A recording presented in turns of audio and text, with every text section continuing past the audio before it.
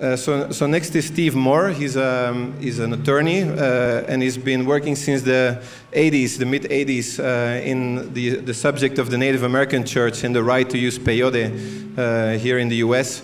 He's also the founding board member of the Indigenous Peyote Conservation Initiative and part of the Native American Rights Fund. So give it all up to Steve Moore. Thank you, Ben, and big welcome to Steve. And a nice reminder to the audience that as we do grow our numbers today, that you please do respect these aisles that we have taped. It's really important that we do have an emergency exit that includes for you in case you have to go to the bathroom as well. Anything like that, do scoot in, huddle up. If you want to talk to Ben, he'll be outside. And welcome, Steve. Together? Hello. I need to indicate the time, so do you want to do like 50 minutes? I talked to Andy, so yeah, okay. She's got it now. Okay,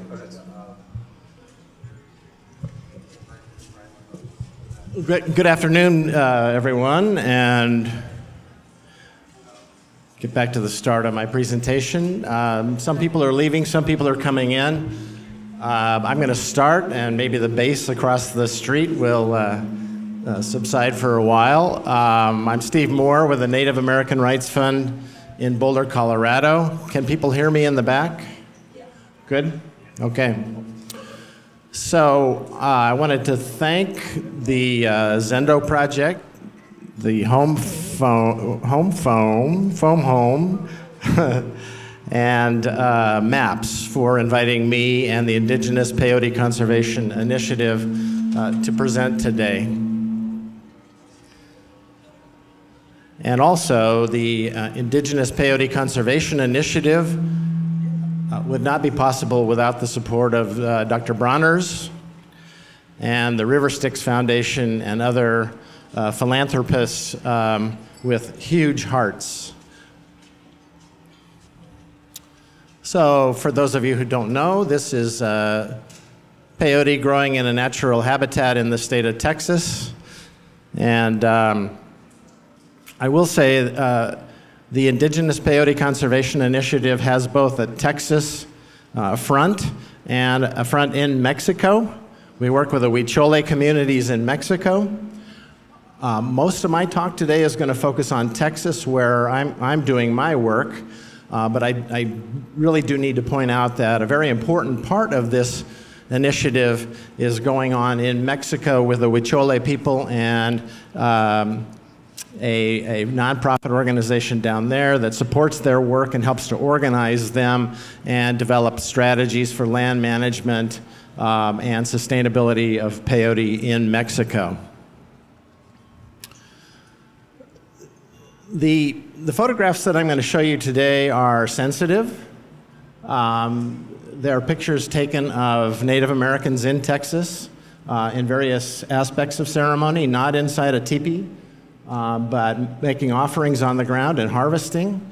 I'm showing you these with the permission of our clients because this educational component of the project is vital for us in our work.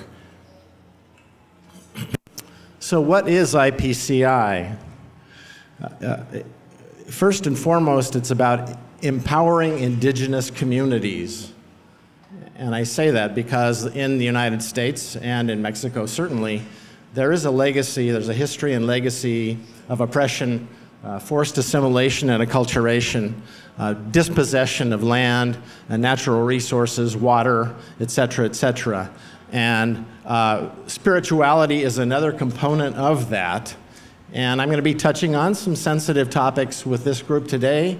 And I'm happy to be here because I think that the people who come to a place like Burning Man and who are interested in the power and the spirit and in plant medicine are in particular people who can take away from this presentation an awareness and respect for the sacrament peyote and what it means to indigenous people in North America.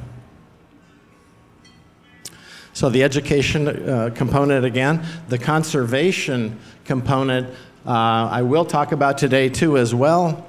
We have a crisis in Texas, a crisis that's been growing for the last 2 decades, I would say, and we call it a supply and demand crisis because the popularity of the peyote religion among indigenous people and among non-indigenous people is growing. The interest is growing. And at the same time, and I'll talk about the crisis on the supply side, there are land management practices in Texas and certainly in Mexico that are threatening the very habitat, the very existence of the species of peyote that reside in those 2 areas. Peyote is a very difficult plant to propagate, to germinate, and to grow in a greenhouse setting or in the natural environment. From the time you germinate a seed, it takes 10 years before you can responsibly harvest that peyote. And when you harvest, you cut the crown off the top of the peyote. If you dig too far down under the surface, you're going to destroy that plant. And I'll show you some pictures of a peyote that have been improperly harvested. And the land management practices of the ranchers in Texas with whom we are beginning to work have been very destructive to the habitat and the peyote in Texas. Having a little trouble with the sunlight there, the regeneration and the reconnection, the spiritual reconnection element of our project is likewise equally important. I will talk a little bit about the history of the disconnection and the reasons for the disconnection of indigenous people in the United States in particular from the land areas in Texas where the peyote grows, propagates, and where pilgrimages and harvests have occurred in the past, and what has happened to those harvests and that traditional way of harvesting over the years. So the peyote religion has been around for thousands of years. A couple examples of rock art, which honestly I can't interpret. This one's a little easier to interpret. You can see the peyote buttons. The deer is a sacred animal in the peyote cosmology. And so you can see the peyote represented in that deer. This one's a little harder to interpret because of the finer detail. But this rock art is several thousand years old in South Texas. Here's a map that depicts the range where peyote is found naturally. You can see that certainly about 90% of the habitat for peyote is found south of the border between the United States and Mexico. The Rio Grande River forms the border between the 2 countries, and it's depicted in the purple there. So for Native Americans in the United States, they do not have legal access to peyote in Mexico. There are no importation agreements between the 2 countries. We have talked about importation agreements, but the relationships between the Native people in the United States and Mexico are evolving. They're not very well established. I know that peyote roadmen in the United States have been going to Mexico for my entire legal career and more than that to establish these traditional relationships. But the last thing that our clients want to do is to go to the State Department in the United States to try and work out an importation agreement with Mexico and work with the Mexican government and try and do that behind the backs of the indigenous people in Mexico.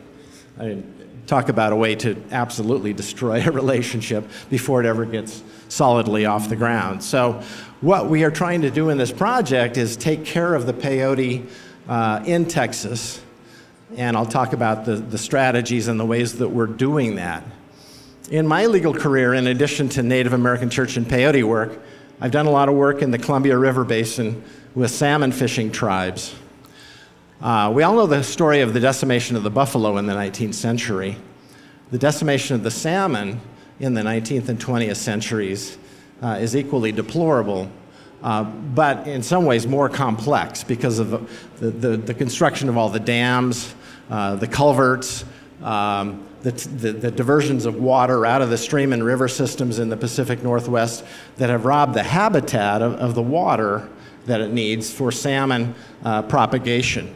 And so several species, many species of salmon in the Pacific Northwest are now threatened or endangered under the Federal Endangered Species Act.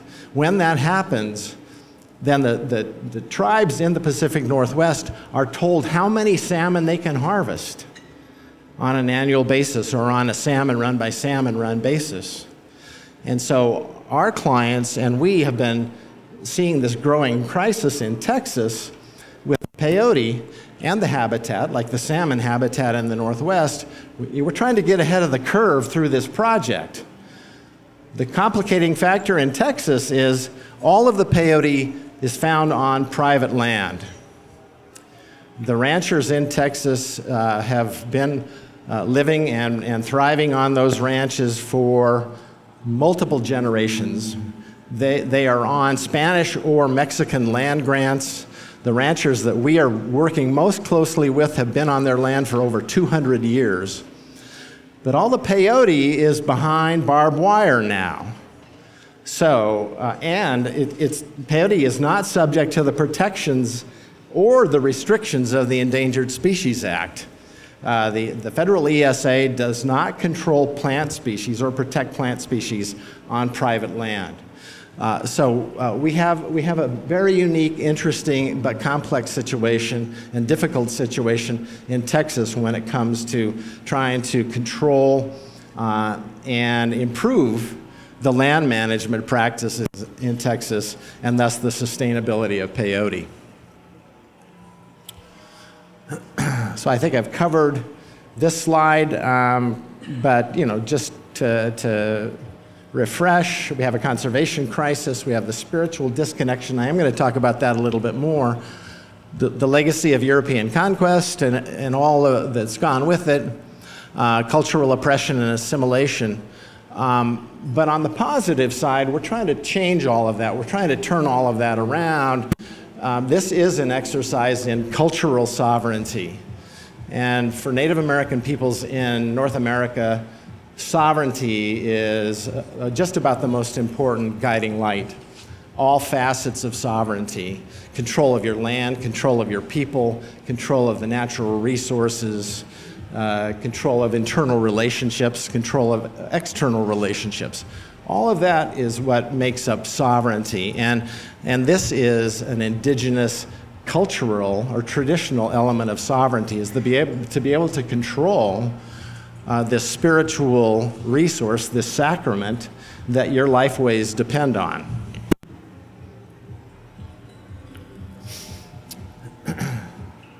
So the slides have gotten a little bit off kilter, but we'll figure that out as we go along. Here are a couple pictures of older generations of, in this case, Navajo, and a younger generation granddaughter. It's one of the things that I think we're most proud about now in the project is in the last year we've had 2 children's harvests on ranch lands in Texas where the children have gone out with their parents and their grandparents, made prayer offerings on the ground, and been able to harvest. These grandparents, in contrast, this is the first time they've ever been able to come to Texas to go onto the ranch land and actually participate in harvest of peyote for their own personal use. I'll get into the history of that a little bit too. But what a moving experience for those of us in the project to be able to be with these people, these elderly people, some of them in their 80s, see them kneeling on the ground, sobbing, crying out of joy, because not only they, but their grandchildren are able to make this reconnection to the sacrament, to their holiest of sacrament.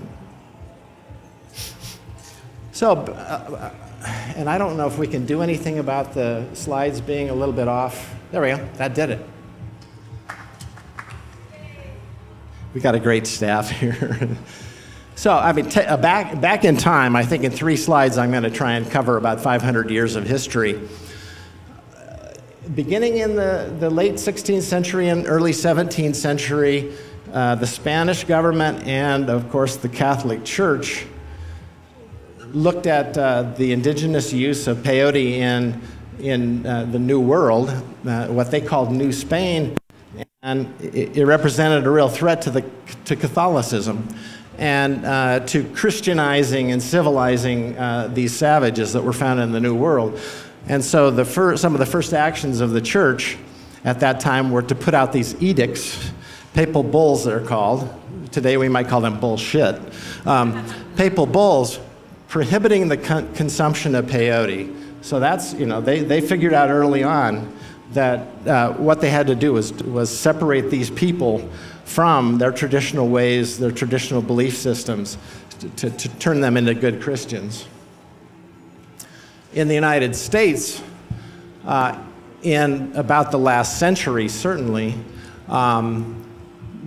propaganda campaigns, and I know Ben referred to, you know, the clash between ancient traditions and modern drug laws. And so here we have, in the 19th century, a conspiracy between the federal government, state governments, the church organizations, and the YMCA of all organizations to try and stamp out the use of peyote among Native Americans in the United States. This was certainly happening before this newspaper article, and this was probably from about 80 years ago, when Native Americans were first forced onto reservations through the treaty-making era. The Bureau of Indian Affairs at the time, the Interior Department, outlawed all religious traditions,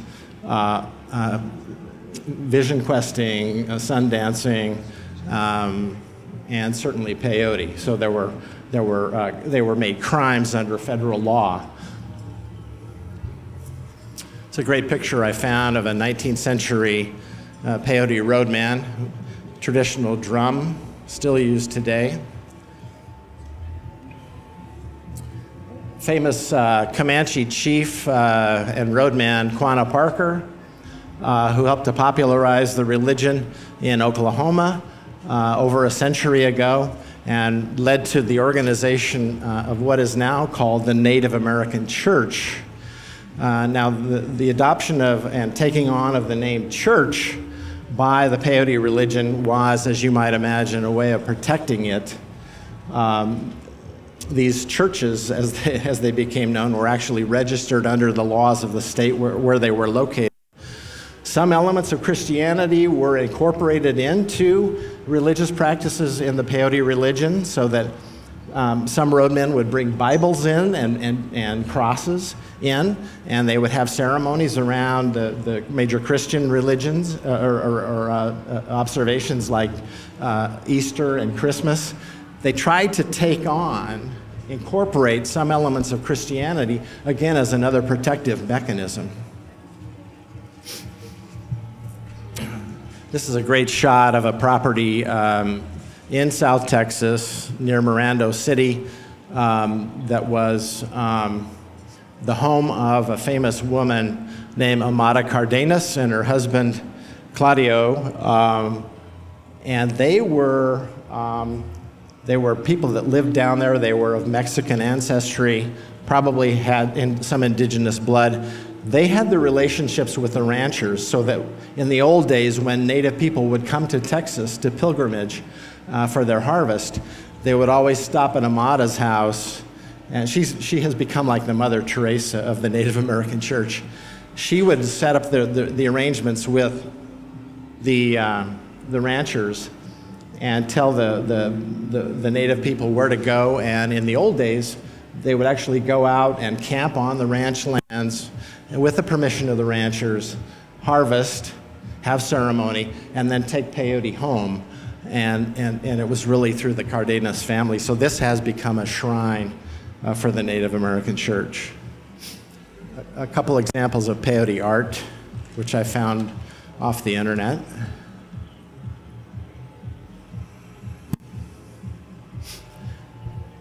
I'm not going to say a lot about the drug laws. I mean, Ben did a great job of that, but In 1970, the Controlled Substances Act was passed in the United States, made peyote a Schedule I controlled substance. At the same time, the Drug Enforcement Administration enacted a regulation which exempted peyote from Schedule I criminal prosecution for members of the Native American Church using peyote in bona fide religious ceremonies. So the Native American Church in the United States has benefited from that protection under federal law, although it's not enshrined in the statute, but it is found in a federal regulation and still there today. Now, what happened in Texas at the same time is states passed their counterpart drug laws, setting up scheduling of drugs, and peyote in Texas became a Schedule I drug. Now, as you might imagine, a problem immediately resulted because, again, peyote is the only location, or Texas is the only location for peyote in the United States. So initially, and it took a court action in Texas to declare that Native Americans had the right to possess and use peyote before Texas actually amended its statute to provide the same kind of exemption for the religious use of peyote. At the same time, though, and I think it was done with the best of intentions, but because peyote became a Schedule I controlled substance in Texas, Texas then set up a regulatory system, a licensing system for people who could buy and sell peyote. So nowadays we have these people called peyoteros, or licensed distributors in Texas. They have lease arrangements with the ranchers, so they do the harvesting, and then they sell to the Native American people. So through that system, and unfortunately, I mean, there's a good side and a bad side to it. Fortunately, on the good side, Native American people under this new system could actually pick up the phone and call the peyoteros and have peyote mailed to them. If you want to pay enough money, they will overnight peyote to you for your ceremony. The bad side is, thus began the disconnection, the spiritual disconnection, because with the new Perotero system, people no longer had to make the pilgrimages to Texas, to invest the time to go down, to make the spiritual offerings on your knees to the Spirit, to the sacrament, and to do your harvesting. And so you see a breakdown, an erosion of a very important aspect of this whole. You have to be careful where you walk up here. A very critical component of this belief system. And so we're dealing with the effects of that through this project today. Here's a photograph of one of the peyoteros, Mr. Morales, in Rio Grande City, right on the border. He's a wonderful old man. He's, I would say, near death these days. Another gentleman, Salvador Johnson, probably in his mid-70s now. Both of their businesses have been taken over by their children and grandchildren. We trusted Salvador and Mr. Morales, Mauro Morales. We don't trust their children and their grandchildren because we think that they are involved in the black market trade of peyote. We're not wild about the current harvesting practices from these guys. Nowadays, and I wouldn't pretend for a moment to tell you that this is a lucrative business. If anyone has ever tried to harvest peyote, you probably would have had to have been trespassing in Texas to do it, or maybe in Mexico. It's not an easy undertaking. The heat index down there right now is probably 115 degrees. And these folks typically harvest in the winter months. February is usually a good harvesting month. I would say no harvesting goes on this time of year for all intents and purposes. But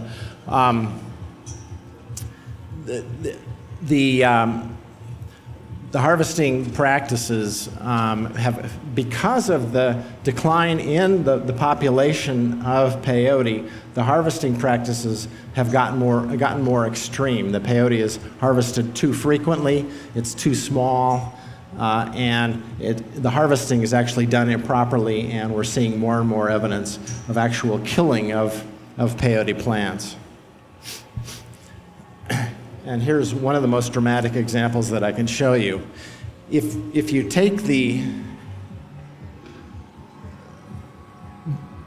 crown, as you would call it, the crown of the peyote, and harvest it right at ground level, that is a successful harvest.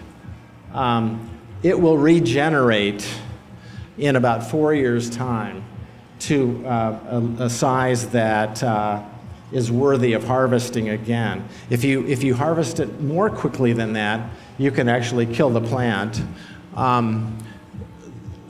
This is particularly insidious because they're taking the whole plant. Now, what we're seeing, another practice of these peyoteros in Texas, is they take these like potato chip machines, and they will cut the peyote into fine chips and dry it, and they're selling the entire peyote. Now, the trick there that I don't think our clients were even aware of a couple of years ago is that the root is not psychoactive. In fact, when you get about 2 inches down from the top of the crown, the plant is no longer has any psychoactive properties. So you can be chipping a peyote and 85% of it is not psychoactive, but the peyoteros are selling it as if it's the good stuff. So it's certainly a way to rip people off and to destroy the entire plant in the process. This is a roadman from South Dakota that we work very closely with, Sandor Iron Rope. And he bought a bag of 1,000 peyote buttons.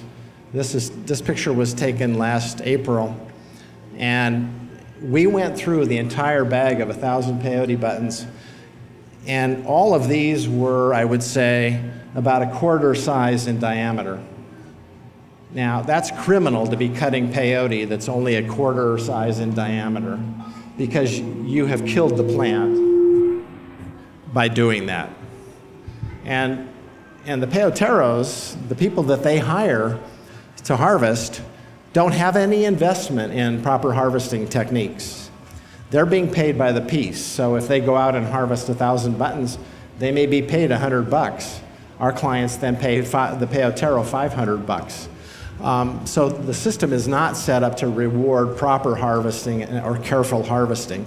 It's set up to reward rape and run, hit and run kind of practices. The piece pickers that work for the peyoteros also are notorious for jumping barbed wire fences, trespassing, and the ranchers that we work with are at their wits' end in Texas dealing with the trespassing. You can build a barbed wire fence 8 feet tall, and some of them build very high barbed wire fences because they have African antelope and deer that they bring over, and they have hunting. It's a very lucrative business down there for the ranchers, the hunting licenses and the hunting season. But a picker will just take out a pair of snips, cut the barbed wire, and go right on through. So it doesn't matter how high the fence is. Cattle ranching is a very lucrative business down there as well. They bring in a grass from Africa that is very invasive. It takes very little water to grow. When I've been down there in April, it's called buffle grass. The buffle grass can be knee-high in April, so it's a very effective grass for feed for cattle. But in order to clear the land so that they can plant this African grass, they root plow. So they take large machinery, with these big forked prongs, and just drive right through the peyote habitat, rip it up, pile it into big piles and burn it.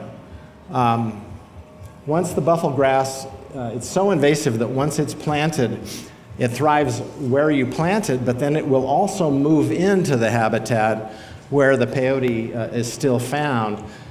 The ranchers, the smart ones, have put rows of the buffalo grass and kept rows of the brush to leave some habitat for the deer and antelope that they then let the hunters come in and hunt. But the buffalo grass will get into that habitat that's left with the brush, and it gets underneath the plants and wipes out the habitat for the peyote. So that's another problem that we're beginning to an education campaign with the ranchers. And then, of course, we've got the cattle doing their thing, right?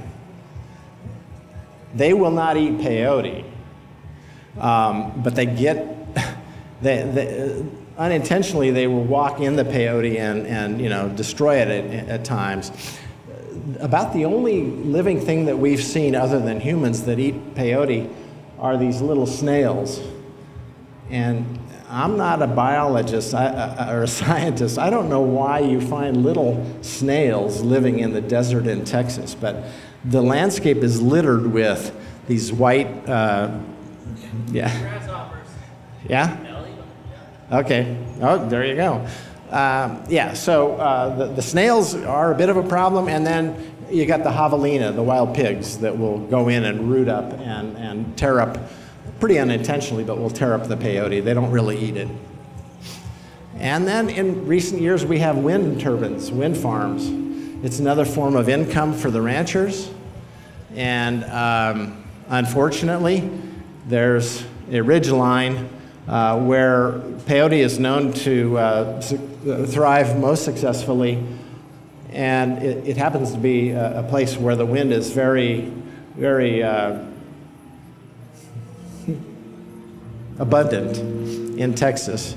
And so in the last 5 years, we've seen probably 1,000 wind turbines go up in this 40-mile stretch along this ridge line. And they build the roads out to the wind turbines. They build the concrete pads for the turbines. You know, and when that's done in peyote country, then the peyote is destroyed. We've not been able to get ahead of this problem either by you know, going in and allowing our people to transplant the peyote before the roads and the concrete pads are put in. And then I mentioned, this has a reference to Mexico City, which is not relevant here, but I found this on the internet, the black market. There is a lot of picking that takes place in Texas off the books. Some of it may be through the peyoteros and their children and grandchildren. But I know the times I've been in Rio Grande City, you can drive around in the back roads along the border. There will be pickups parked on those back roads with a little bitty cardboard sign, a guy sitting on the tailgate, and he's trespassed, he's picked peyote, and he's selling it black market. These are people that need a source of income, they need jobs. Some of them may be undocumented, but you know, they're human beings and they need to survive, but they're really, you know, ripping off the peyote down there in South Texas as a result of this. So getting into some more of the beautiful pictures here. This is again from the Children's Harvest.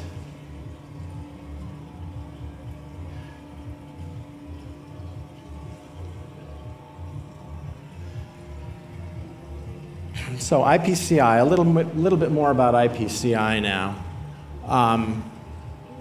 We knew that first and foremost this had to be an indigenous-led nonprofit. So we're now established under state and federal law, Texas and federal law as 501c3 organizations.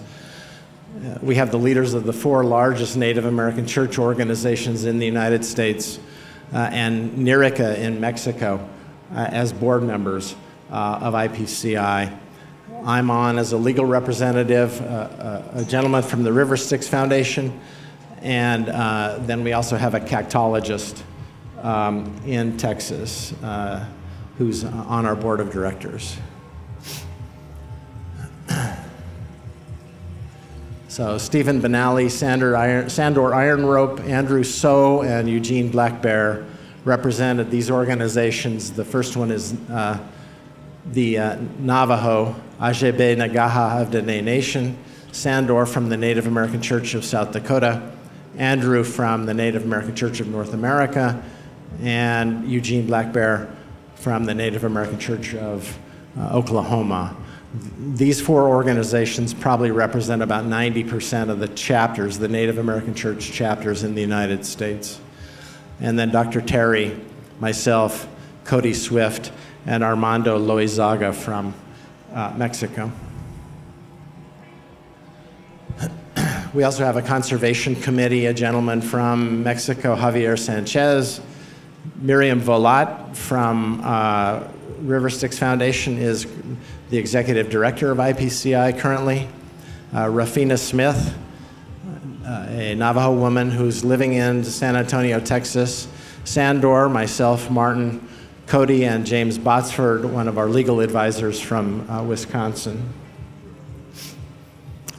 So I think monumentally, in October of 2017, we were able to buy, with the support of our amazing philanthropists, 605 acres in Jim Hogg County, Texas.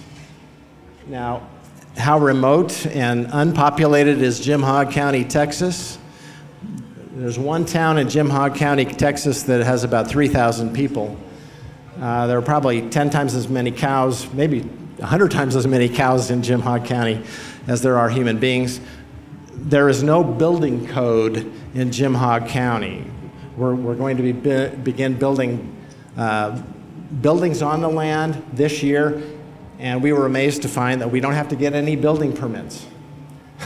So where in the world does that happen, right? The whole purpose for, again, the project is through the 605, what we're calling it, the 605 acres, is to reestablish a home for pilgrimage, for spiritual offerings, for ceremony, for camping, for youth immersion programs. We will ultimately have our own distributor under Texas law so that we can begin setting up our own harvesting cooperative, purchasing and selling. The leasing arrangements with the ranchers is vitally important, an educational campaign with the ranchers, again, to try and begin to move them into more conscious, more aware kinds of land management practices.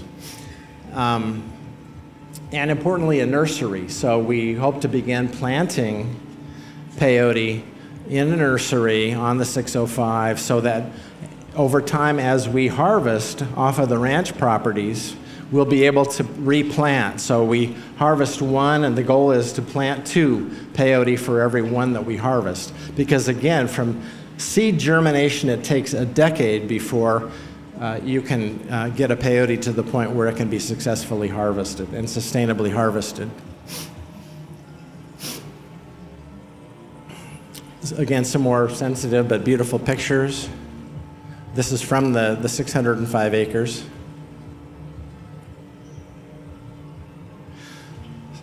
There is an abundance of peyote on some parts of the 605 acres, but we know that if that were the only land where our people were harvesting, they would wipe out the peyote on the land in probably a month's time.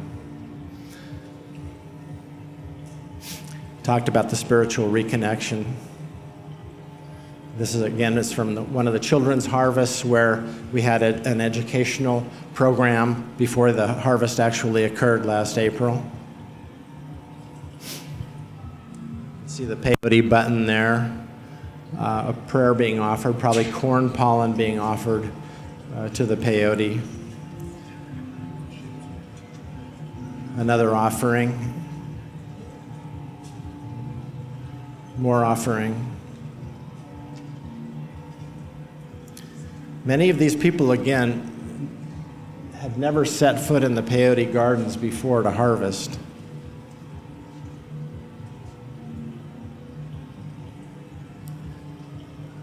Back to the land a little bit, we've been able to hire, again with the resources made available to us, a conservation manager, Arnold Sloman, and his wife, who are living on the land now in an RV. And in October, a second conservation assistant, a gentleman from Oklahoma, will be moving down so that we will have 2 conservation families living on the land. These people are absolutely essential to the success of this entire project, to have them living on the land, establishing their relationships with the ranchers. The one gentleman there in the 10-gallon hat, Sandor is also there, and Mr. Sloman and his wife. But Isidro Gutierrez is a rancher down there who's become a very, very close friend of ours. We absolutely love Isidro, and he's helped to introduce us to other ranchers. And this was taken actually at the Customs and Border Patrol office down there, because we also have to establish relationships with law enforcement, so that the prosecutor in the county and the county sheriff, we've had them out to the ranch. The customs people, this is all upfront, open and transparent initiative down there.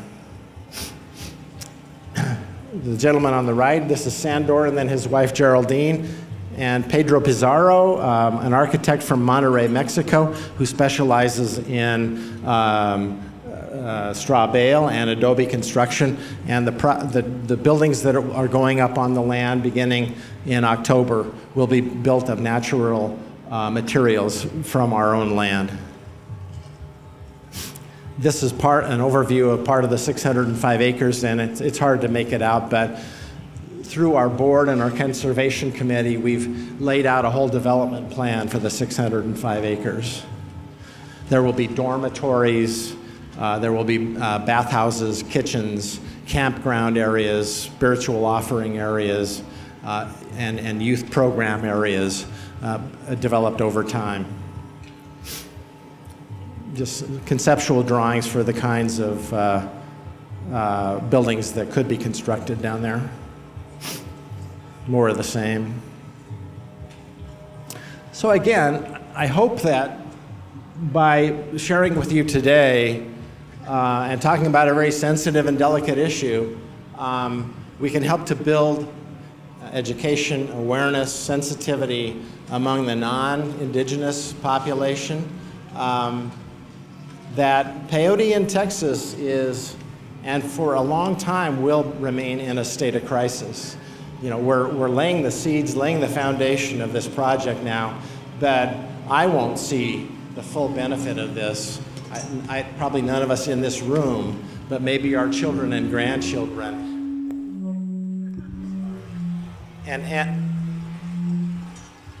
And the children and grandchildren of the Native American church leaders that we work with will see the benefits of this. But you know, first and foremost, they believe that they're not doing this for themselves, but for the generations unseen. So I'm happy to, if I have a little bit of time for questions, to take questions. And I think that's it. There's a shot from sunset on the 605. So it's an amazing place. Thank you.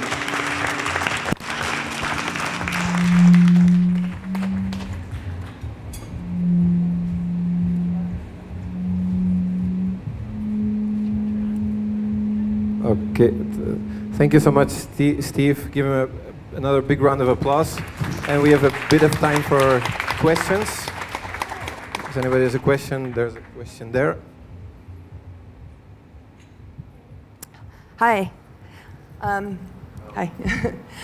I'm a field biologist based in Las Vegas, but I work throughout the whole Mojave Desert, so I'm pretty familiar with the Endangered Species Act. I mostly work with desert tortoises. They're in the Nevada State Reptile on the endangered species list. So, for example, if someone wants to build a house, let's say in Las Vegas, they're required by law to send one of us to their private land to do a survey for desert tortoise, and they have to be mitigated for, whether it's translocated or the burrows collapsed or whatever.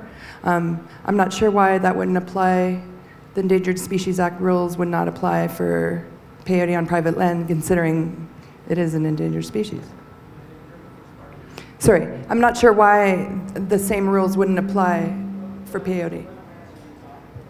I can't hear. Desert tortoises, yes. Oh, okay, I missed that But for example, in California, when I've worked with the Coachella Valley milkfish, that's also has to be protected as well. But so that's really bizarre that it doesn't apply. Okay, I don't know about the rules in Texas. Okay.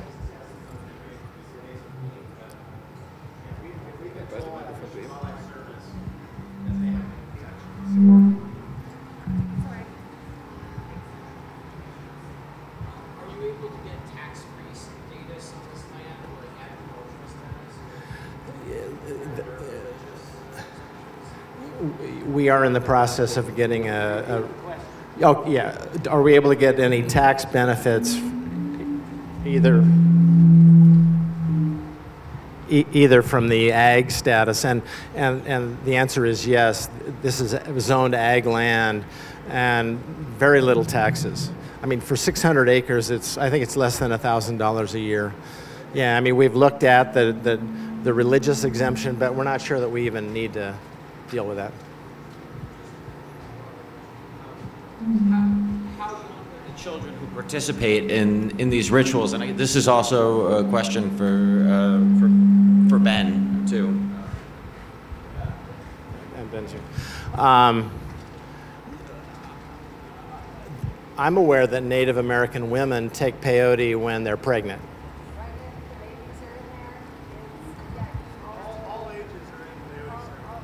Yeah, yeah. And I know that there is some doctoring that's done with peyote. So like when children are teething, you know, they will put a peyote tea on the gums of the children. So yeah, it's something that's done from in utero. Yeah, and safely. I also have known roadmen that have led ceremonies their entire lives. They're in their mid-80s now. So they've been eating peyote every week for decades. And they're some of the strongest, most beautiful people I know. So. And Ben, that same question to Ben too, I think.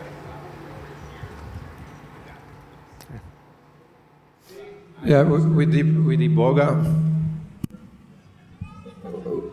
Iboga, the ritual I filmed, the woman, she was being initiated, she actually was breastfeeding her newborn baby. So also there it's from very, very young.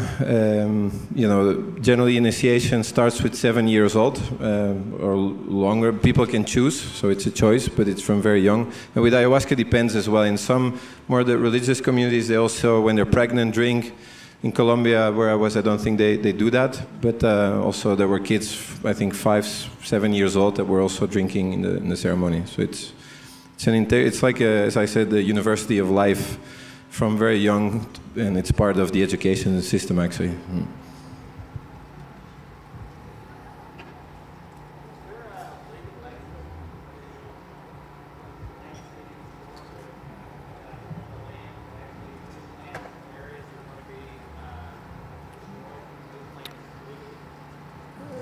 Yeah, so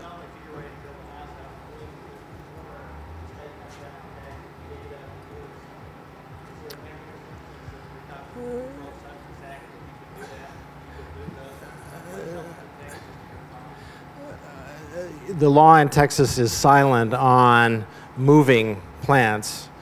Now, all of our experimental work, research work right now is being done through Dr. Terry, who's emeritus, but he still has a status at Sul Ross University. And he's had a DEA research license for over 20 years. So, you know, everything that we're doing now is under the guise of scientific research. But, you know, we do think that if Texas tried to shut down any of our conservation activities, first of all, we think it would be foolhardy of them to do it. but it's why we're building that, those relationships from the ground up, you know, so that we have the ranchers, so that we have the local prosecutor, the local county sheriff, Customs and Border Patrol, and DEA in Texas are all aware of what we're doing.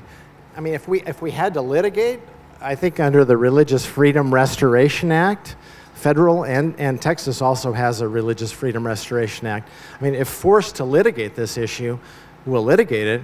I don't think we would lose. I don't think the state of Texas has a compelling, the state of Texas does not have a compelling interest under that standard to shut down what we're doing. But you know, we expect fully that we'll just be able to avoid all of those kinds of conflicts and contentious attitudes by educating people. Yeah. What's the ideal soil mix and composition when you're growing peyote in like a greenhouse environment? And are there any commercial cactus soil mix like products that already have it, you know, perfect for peyote? I'm aware that there are greenhouses in Europe that successfully grow peyote. I think that there are some commercial soil mixes. The ideal soil is found it's the caliche soil, the limestone soil in Texas, along this particular ridge line. And you see the curvature of, you know, the border between the United States and Mexico takes that big dip, you know, where the river is. And so there, you know, there's a whole geographic phenomena, this kind of upswell on the American side of that, and it's along that ridge line where the right caliche soil is found.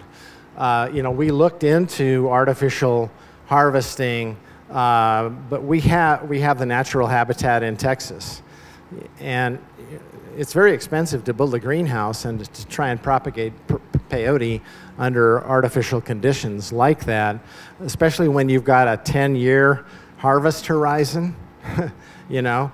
And so we figured that the money was better spent by investing it into a ranch in Texas.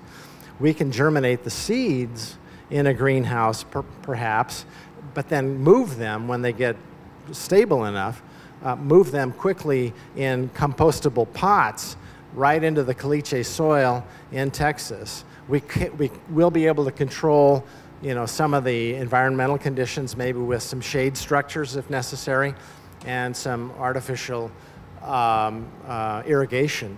But you know, we're still in the fledgling stages right now and have not gotten that far into the project yet.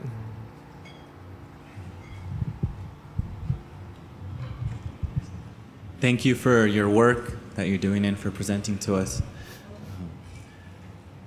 Please correct me if I didn't understand correctly. On the 605-acre farm that the IPCC and yourself are buying to conserve the hikuri medicine, there's plans to harvest and distribute or sell to Native American churches. Is that correct? No. If I didn't speak clearly about that, there are places on the land on the 605 that have pretty abundant peyote, but not the entire 605. You know, part of it is along that ridge line. When you get further east, up on the flat top, it's the wrong soil and there's no peyote. So, of the 600 acres, there may be, you know, maybe 200 acres that have peyote, and that would be quickly wiped out if we were to open it up for harvesting. You know, we have, this year we're signing leases with ranchers. You know, we hope in the next, say, 3 years to have 10,000 acres under lease agreements so that we can be doing harvesting on the ranch properties in the county. Did I understand that your organization will be distributing or selling the peyote? We can only sell it with one of those Texas distributor licenses. And and we have those plans, but we have not secured the license yet. Yeah. Again, there are a group of peyoteros down there, distributors, and we realize that over time there will always be a need for, people will always have a need to pick up the phone and call and place an order for peyote. It won't be possible for everyone to make these kind of pilgrimages down to Texas and do their own harvesting, but you know, the leaders of our organizations that helped us create IPCI have wanted to do this, to make that reconnection, that spiritual reconnection to Texas. Good questions. All right, the time is up for this session, so give a last round of applause for Steve. And so we have 5